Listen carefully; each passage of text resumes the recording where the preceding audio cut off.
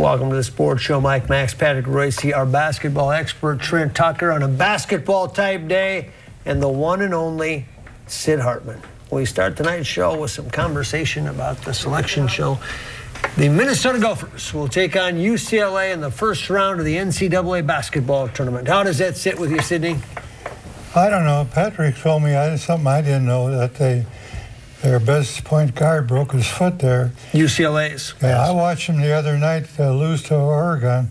They didn't look too good to me, but I just can't figure this Gopher basketball team out. Who can? I think they got good talent. I mean, they don't have any bench, but they got 6 pretty good players. And Mbakwe is as good a player as Minnesota have for a long time. And they step out of bounds to lose the game. I mean, they just do the dumbest things I've ever seen in my life. Trent, are we going to find out here, though, that the Big Ten was really, really good and Minnesota can beat teams like UCLA and Florida?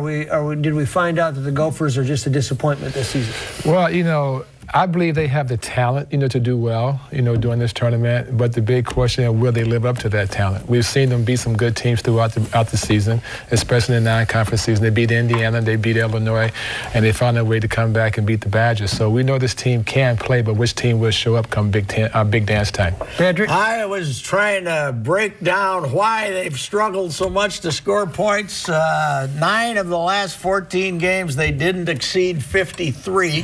Boy, that's a low number. And I was talking to Chip Scoggins, our columnist at our paper, and Chip said, they can't shoot. And I got to agree with him. When you can't shoot, you struggle to score points. Andre Hollis is the only guy that's really a shooter. Austin Hollis did okay early, but he's been terrible the second half. Rodney's not a shooter. Coleman's not a shooter.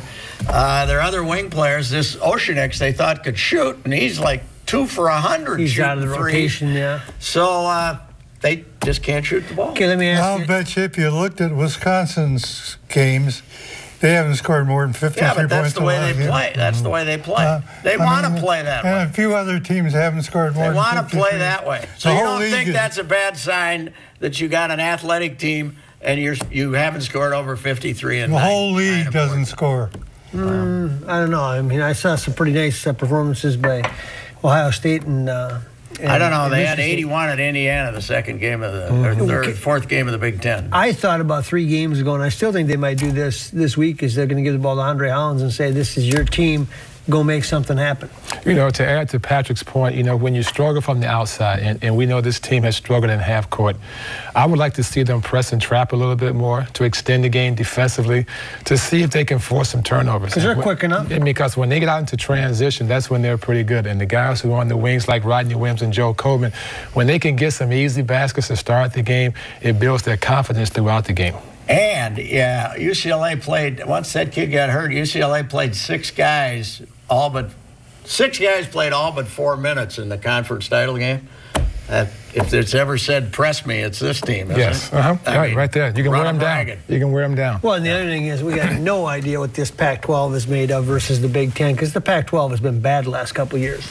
Well, at this time of the year, anything can happen, but you want to have your best game. And I think right now, the best game for the Gophers is when they can press and trap the ball and force those turnovers. You saw Joe Coleman have the game against Illinois. It wasn't because he was doing it in the half court. He was out in transition. Sydney? The thing is, they proved they can beat some good teams. Sure. They proved they can beat some good teams. Yeah, I wouldn't want to be UCLA playing. One thing I don't agree with Tubby, and I wrote about it tomorrow, Mbakwe gets 2 fouls with about 5 minutes in the game. He takes them out and puts them on the bench. They get 10, 12, 15 behind. You got to put them back in. The 2-foul first half rule, what do you think, Trent? I'm okay with that. It's because if he picks up an early third, and then you're in real trouble because you don't know how the officials are going to call the game the rest of the way. And when you see a guy get a cheap foul called against him, you have to get him out of the game because you cannot afford him to pick up a third early in the first half. I can guarantee it'll be a higher scoring game than the last time the Gophers played UCLA in the tournament, though, because if you look in the record book, it was 0-0. 0-0. Yes. We were there. That was in San Antonio, and that was the game to go to the Final Four. Were you there when the Gophers went to San Antonio? No, I wasn't. They had a young coach named Steve Lavin. We took over the maroon sweaters took over the town. There were 20,000 people. Yeah, actually, it was unbelievable. Because that was the one to go to the Final Four in Indianapolis where they lost. But that was honestly one of the, and Patrick, you've been doing this and Sid longer than I, one of the pinnacle moments. I mean, to see Minnesota fans show up in droves. And then like the that. Clemson game was double overtime. Great game. Great game. So Minnesota fans don't travel. Well, we were walking down that water thing, people screaming at you from all sides. It was unbelievable. Well, there were 20,000 Minnesotans there. And they got there right now. You know, now granted they were #1 seeds, so they had an idea that they might advance. So Trent, as a shooter, if you lock Rodney Williams and Joe Coleman and some of these guys in the gym all day, and you just say shoot, shoot, shoot, will they become good shooters, or is there something almost innate or hardwired about your hand-eye and all those things that either you have it or you don't? Well, you have to work at it, but also you have to have someone that can teach you the technique of shooting. And when you see guys who struggle from the outside like they have, the technique is not in the right place. But for them, it's all about out in transition, because they're good finishers. At this time of the year, it's too late to go back into the gym and work on that now. Someday, when you're an old man and you're retired and you got nothing to do, you should get all the videotapes from your career and see how many threes you shot. That'd be fun. Right. You were almost on the out-of-bounds line sometimes. You know, along with Daryl Mitchell, and we had a wonderful inside game, you know, with Randy Brewer inside and outside, because most of our points came from outside of 20 feet because we had such a good inside game. What do you remember about their team, Sidney? It was a good team, and they played as a unit, and they were consistent. I mean, they didn't play like this team. Get beat by Ohio State by 20, get beat by Nebraska. Well, but in your earlier years, you guys had some ups and downs. Well, we were last too young. year, you 81 remember, was the a Big Ten disappointment. championship. Well, we were young. We were a young basketball team. And when I came in 1978, you know, we almost started 3 or 4 freshmen. And we had Kevin McHale was a sophomore at that time. And the Big Ten was really tough because no one left to go to the NBA That's a good early. point. When you come in and play against guys like Magic Johnson and Ryan Lester and Calvin Ramsey, you know, those are tough guys to deal with. Yeah, that's a good point. Trent Tucker in studio, The Sports Show. Back with more basketball talk after this. Oh, word to Pat and the crew at JD Hoyt's. Paul McDonald's coming to town this week for the State Boys basketball tournament, so prepare your best dish. Which in a one's couple he of now? Where's he coach? Paul's the one that coaches at Vermilion Community College. Oh, they're hard to keep track of. Yeah, he's the basketball coach, the AD, and he referees high school games. How's Dan doing since his car accident? He came back and coached in the tournament, Okay, so good. he's Good, better. Bobby. We were talking as you watched this Big Ten tournament. Would you, Trent, would you, if you were another coach, would you take the risk and say, I'm going to play Bo Ryan basketball where I don't need to get the best recruits, but I'm going to be in the tournament and I'm going to be really good every year? I don't think anyone else could beat Bo Ryan. you think that there's a certain discipline to being able to teach that, or what? I mean, it's his style. I mean, I have no idea some nights on how they win basketball games, but his kids have bought into his system. You know, he recruits the right kids for his system, and every single time they go out to play, they give you a great effort. They don't turn the ball over. They're smart kids. And they defend. Huh? And they defend. They defend. He's got the most disciplined basketball team in the country. He took this kid from over in St. Paul. Nobody even... Brusewitz? Division II teams were taking him. Hamlin, St. Thomas. Well, we would have taken him. He took him. All of a sudden, I'll watch him today. He makes a big three-pointer. I don't know how he does it, but they don't make mistakes. They play smart basketball. Who was the AD there that was smart enough to hire him to follow up Dick Bennett? Because Dick Bennett played the same basketball. Well, yeah, Soderbergh. And they never had to change Right. Soderbergh come in to replace Bennett. A year or two? Just, I think, in the middle of the year, Bennett left, Soderbergh took over, so a lot of people thought he'd get the job, and instead they said, no, we're going to go to Wisconsin And Milwaukee. they just play the same basketball. Yeah. Barry Evers hired him. Was it? No, it was Richter. Rickard Richter hired him.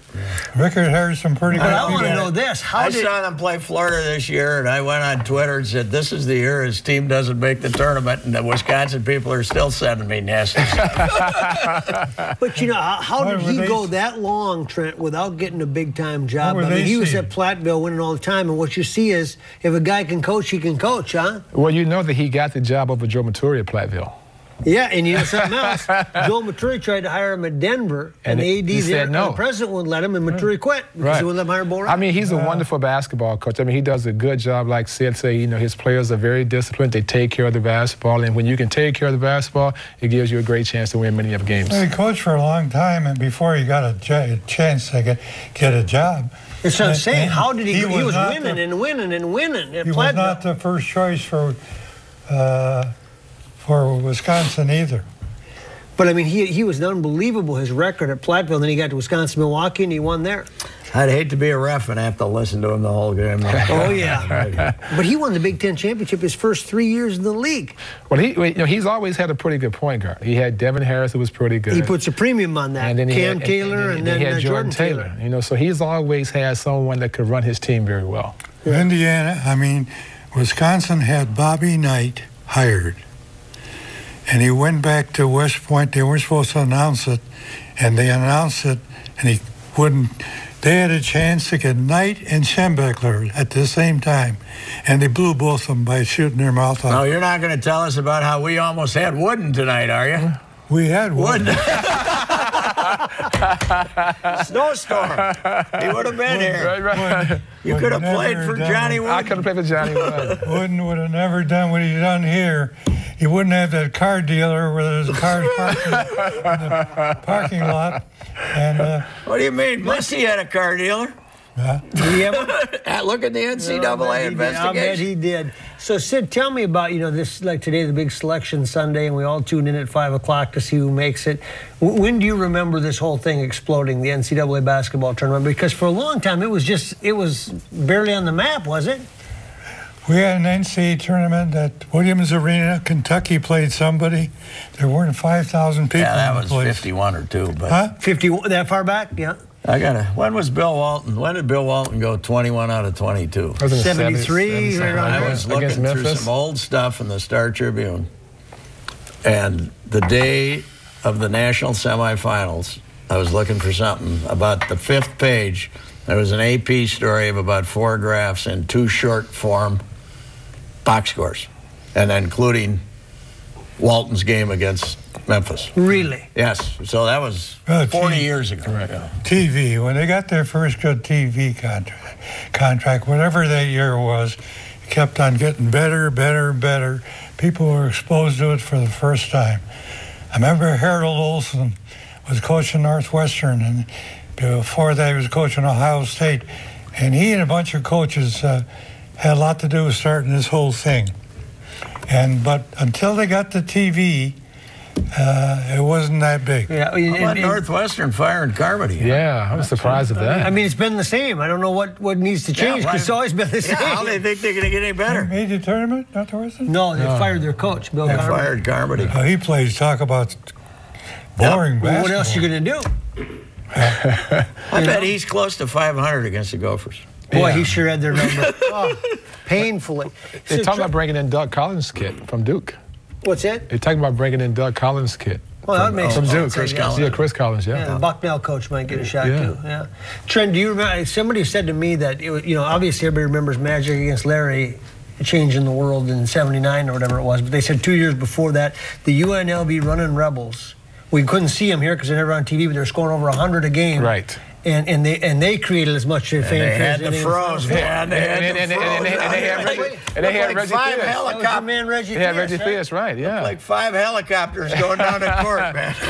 Is that Theus's kid that plays for Virginia Commonwealth? Is I'm that not your sure. number or not? I'm not sure. By the way, they're not that impressive to watch. Everybody talks about Shaka Smart. I watched them against St. Louis today. They look, Okay. okay, nothing great. I mean, when I'll you're talking say about who this. changed the game, Magic and Larry, when they came on the scene in '79 for that NCAA championship game, that put March Madness on the map. I'll say this, for years and years, that was my favorite thing to cover. Final I covered Four. it for 20 years in a row, and that was the greatest event of all. Well, it's still a great event. We just haven't had much success around here lately. Take a break, come back. Yeah, I had Bruce Boney and the whole crew right there off of Wayzata Boulevard, General Mills Boulevard, and 394. Stop on by, take a Q7 for a test drive, and find out what truth in engineering really means. Yeah, it's a great place to go, Audi Minneapolis. I'd like to ask Trent Tucker a question. Is it ever a good idea when you have two great players to trade one of them, like our Vikings did this week? Well, no, but if there's one guy that, who's not going to fit into the plan, then you may have to. How bad a fit do you, because Sid's always told us, Players. give me the players, baby. Bud Grant always told you, give me the players. How bad a fit do you have to be to get traded? Well, if the guy's going to disrupt the locker room, and if he's not willing to be a teammate and be a team player, and if he's going to be a total distraction, then you may have to make a move. It's got to be pretty bad, though. Yeah, because I think he was pretty bad. Yeah, because the one thing the coach cannot afford to do is to come to practice every day and have to deal with him. Childress he blew up on too. When he didn't show up, he had players for him. But then when he didn't show up for none of the playoff games and not around there, that was the end. Yeah, he lost them all. And let's put it this way. They would not have traded him if they didn't get what they got. They'd have taken the chance.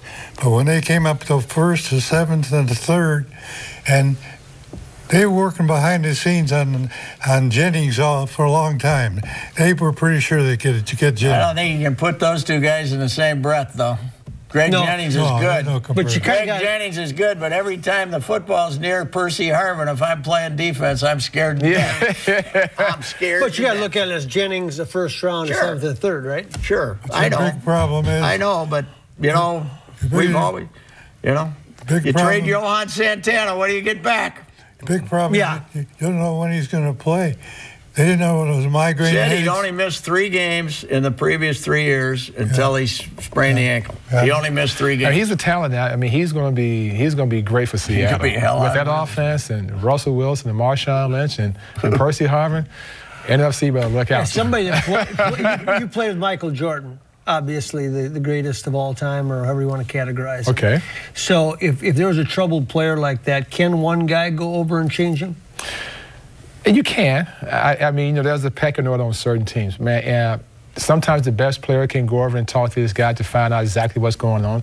But if a guy makes up his mind that he doesn't want to be here, there's nothing nobody else can do. Probably, especially in football, where you can kind of cover it up. In basketball, if you got a great player and he decides to be a jackass, it's all over. It's all over. But obviously he controlled Rodman to an extent. But Rodman wasn't a bad guy. Rodman was a great teammate. Now what he did off the court was different. Yeah. But when he came to work, he worked every night. Yes. Sid, what were you gonna say? He wasn't going to report here, and behind the scenes, there's a lot of cheating going on behind the scenes, telling them don't report, we'll make a deal for you, and all that kind of stuff. Cheating? And don't forget, I mean not cheating. We're working on whatever the description is. Darrell Bevell was there as the offensive coordinator, and you can bet. Tampering? Huh? Are you accusing Seattle of tampering? I think they might have tampered a little bit. Pete Carroll would not tamper. Pete Carroll would not tamper. Sid knows him well. Pete Carroll would not tamper. I don't say he tampered, but they could have somebody tell him, we'll make a trade for you. We're getting close. Don't report. Yeah, and then he goes to that press conference and he's a charmer. That's Percy. Well, he can be anything he wants to be, but man, we did it. We tampered with a basketball player. Who? Now you can tell. Pep Saul, but very honest with it. Tampered with the Pepper? They were going to. I hope Stern's not listening. I might take one of those trophies away. What happened? How'd you tamper? They were going to trade him to somebody else, and we got word of him. Herman Schaefer called him and says, we're going to get you. Don't go. Pep Saul. Two hands set shot, right? You tampered with the Pepper. Now, never tried that one. I got to tell you. I never worked on that one. This does, to an extent, change a little bit of the way I feel about the magic he was working. Let me tell you, there's more of that going on than you think. Well, I'm very disappointed and shocked to hear that. Take a break, come back. There it is, place to the table, now playing at the Uptown Theater, bringing your ticket stub to Bar Abilene and receive a free order of guacamole and chips. Man, that looks good. At Bar Abilene, Wayne Kostrowski getting it done right. Timberwolves won the night against New Orleans. Hey, we got to get 6 wins to get Adelman to the big number in case 1,000 career wins. Retire or something. What do you think, Rick Adelman, as a coach? You played against him. I like him as a coach. I mean, he's a guy that that puts a team together. He knows how to fit players into a system where they can be successful. Sidney? You win, like Bud always says, coaches coach and players win. And you don't have players. The only thing I keep on thinking when they did have everybody healthy and Love and everybody, they were 13-11. They weren't setting the world on fire then. Yeah, They but had Love Rubio, didn't play at the but they start had of the- everybody else. Yeah, and then Love didn't play at the start of the season. I mean, he didn't have either of them for what, the first, when did Love come back? 10 games into the schedule or something? December 1st, something like that. He hasn't had his team all year. They need, you know what they need? They can't shoot either. Yeah. They need Budinger. They can't shoot either. I'll say it, and let Derek Williams play finally, and he's Yes. up around 18 points a game in the last 6-7 games. Do you like his game or not? I like what I've seen from him. Anytime you have a chance to play, it's going to help your confidence. And now when you draft a guy at number 2, you're hoping to find some minutes for him. With Kevin Love going down to Gay, Yeah, if you Derek wants a can't chance find to show minutes what for he him can now. do. And he has played well for this team as of late. You know what I I want like to see about Derek him? Williams play more. They asked him to lose 20 pounds, and he did, and he kept it off. He's in good Yeah, shape. for sure. Yeah, he I've kept never it off. understood. Why can everybody be mad at him? I don't get it. I've never understood why Rick Gettleman didn't seem to like him that much. I don't know. I don't either. Who? Derek Williams. Derek Williams is a pretty good player, and they finally had to play him, and he's pretty darn good. They're lucky they didn't trade him. Yeah, They'd have won less games. yeah. I mean, you're right. If You're that's right. possible. Trent, thanks so much. Thanks for having me. Yes, Back sir. here next All right, week, thanks. everybody, on the Sports Show. See you then.